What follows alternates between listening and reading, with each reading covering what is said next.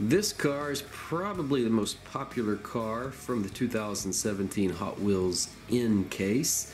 This is the 17 Nissan GT-R R35, and this one is a car that a lot of people have been anticipating. When I opened the M case, there were a lot of viewers that were wondering where this was in the M case, but it actually came out one case later in the N case. That right there alone tells me there's a lot of people that were looking for it and hoping it was going to come out in that M case, but it came out one case later, and it's been a very popular car since its arrival. The secondary market is one thing that kind of speaks to the popularity of this car. Hasn't been out very long, but on the secondary market, this one's averaging for $10 to $15 right now. It will become easier to find to a certain degree. I don't know if everyone's going to find it on their local shelves, but that secondary market price should come down some as they do start to show up a little bit more. But there's not many first editions, new models I should say, that people are scrambling for quite like they're scrambling for this one right now. There are some, but this one is pretty popular, and it is this is considered a supercar. To me, it doesn't have quite the styling of some of the other supercars like the Lamborghini, the Ferrari, and some of those are in a little bit higher price range, but this one's well over $100,000, and depending on what options you get with it, it could get even closer to $200,000, which then you're really getting up there into the range of some of those other supercars. But performance-wise, it gets right in there with them. So if you're all about the style and you're going to spend money on a supercar, you may go for something else. But if you want great performance, and I'm not saying the style is bad, it just doesn't have quite the flair of some of those other supercars. But if you want the performance, this one has it. It's putting out 565 horsepower. It is a V6, a turbocharged V6. But with that horsepower, this car is able to it's been clocked from 0 to 60 in 2.7 seconds, and has a top speed. I think I saw where the top speed was able, someone was able to get up to 195 miles an hour. So very, very fast, and it handles really well on the track as well. So it's able to handle those more technical courses fairly well. So this car, the color that's on this one and the paint on this is outstanding.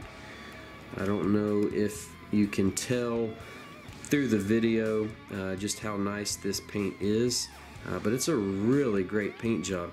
On the real car, they call this color Blaze Metallic, so we'll go with Blaze Metallic. It's kind of an orange color, but you definitely see the metallic to it, and has a certain shine to it, and even changes colors just a little bit in the light as you turn it. It has a little bit of a red to it. Kind of goes from orange to red. Really nice paint on this one. It's not overdone.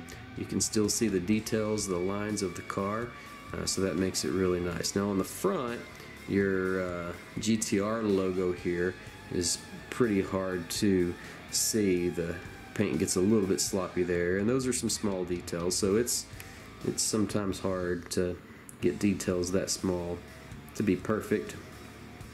The headlights are painted black there, and I think I mentioned the Y5 wheels.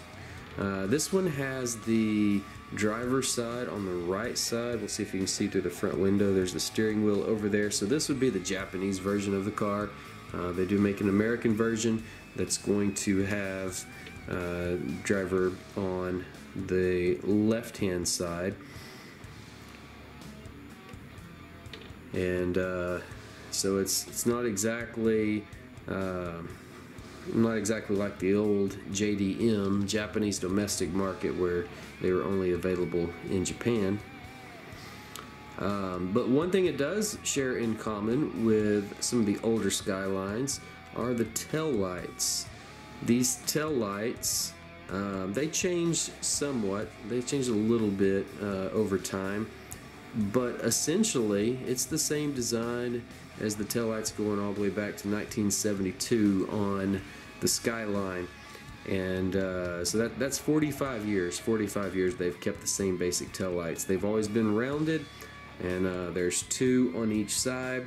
The outer light is a little bit larger than the one on the inside, so that's pretty cool that they've been able to hold on to that particular element of the design for so many years. There you see the spoiler on the back, the Nissan logo. It's got dual exhaust on each side, Hot Wheels logo on the license plate there, and we come back around to the side there. So this is a very popular car, in the end case. This is the first time for us to see this one, so I imagine we're going to see it again in other colors. And we'll point out this is from the Nightburner series. You might have noticed that just by looking at the wheels there. Those wheels are typical of something you would see on the Nightburner series, but that's what this one is from. It's the 17 Nissan GT-R R35. Thanks for watching.